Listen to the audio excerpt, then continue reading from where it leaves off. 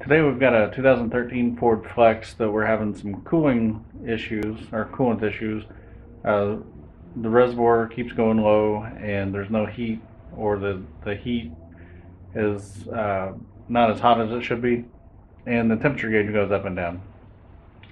So I went and bought a radiator pressure test kit from Harbor Freight. It's the Pittsburgh brand. This is the first time I've ever done it. But I just want to test to make sure the radiator isn't cracked or there's no leaks in the coolant system. But I have a feeling that it is the thermostat. But right now I'm just going to show you how this kit here works.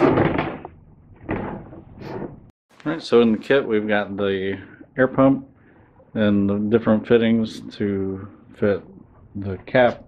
So whether you've got a radiator or a reservoir where you have to fill it, you should be able to use this. It comes with 8 adapters, and I already test fit this one. I'll be using the yellow one, so I'm going to set that out. And one thing that we want to look at before we get going is you want to see what the pressure is supposed to be, what it's capable of holding, and that's what we're going to set the gauge to once we pump it up and get this cap on. And I'll show you how all that goes. And remember, that was 16 psi. Get the cap off, put our adapter on. You want to make sure it's nice and snug.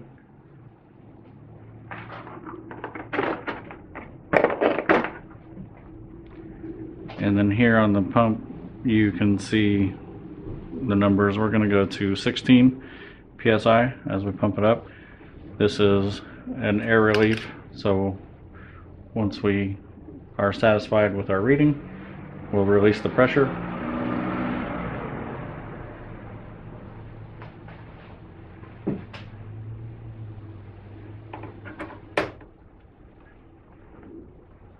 It's going to take a minute, so I'm going to go ahead and start pumping, but you watch this gauge. We'll get it to 16 psi.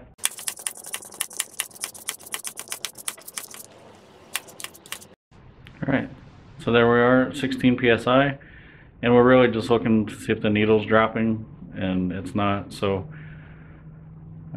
we're going to move on and start working on the thermostat. Now, one reason that we might be losing coolant is pressure buildup from the thermostat not opening, and that pressure pushing back and pushing coolant out of the reservoir. So we're going to go ahead and take this off and work on the thermostat. But look for that video if you're in a similar situation and you want to see how that's done. I just want to make this short video on how to do the pressure test.